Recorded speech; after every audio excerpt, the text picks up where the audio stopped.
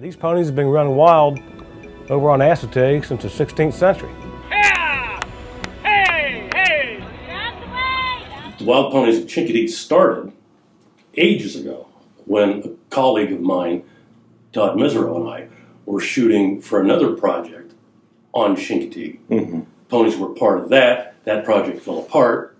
Todd bought the film. We shot 35 millimeter film, giant cameras, and we sat on it. We sat on it for a long time. We should do something. And it was easy to put it away. And finally, just, okay, by God, we'll do it. What we needed to find, though, was a kid going through the auction, somebody who's going to buy a pony. And that's not easy to do. I wasn't going to go elbow my way in at an auction and say, hey, how about I shoot you getting the... Who are you? What? No. And I called the Feather Fund, and then I had a story. Oh my God. They set me up with 3 kids who were going to go buy ponies. A pair of twins who, they're red line on cute, shouldn't be allowed to be that cute. And Sabrina Dobbins, a lady from Southern Maryland. Mm-hmm. That's how I found somebody to follow through that time. I got to know Sabrina. Okay, we lead up to the auction, and I asked Sabrina, okay, we know you're getting a pony. When the auctioneer says, sold, sold, points at her, and she just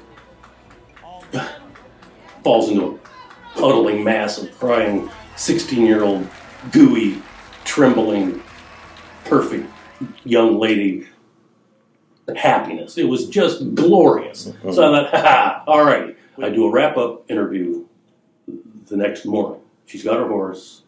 We're sitting in the park in Chincoteague. And I asked her, okay, Sabrina, you're the producer, you're the director. I know you pretty well, but what did I miss? What should I have asked? And she's kind of shifted gears on me a bit and said, well, I could tell you some of the boo-hooey stuff. All right, I got a gallon full of tears, but if you want to throw more at me, let's have it.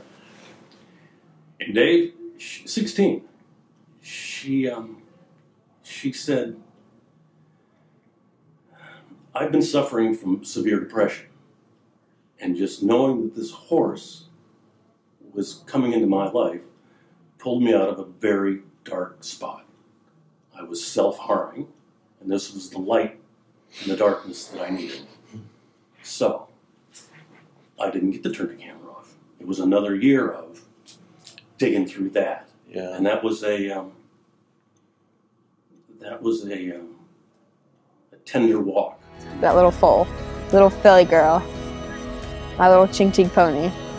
This is what happens with a piece of the wind.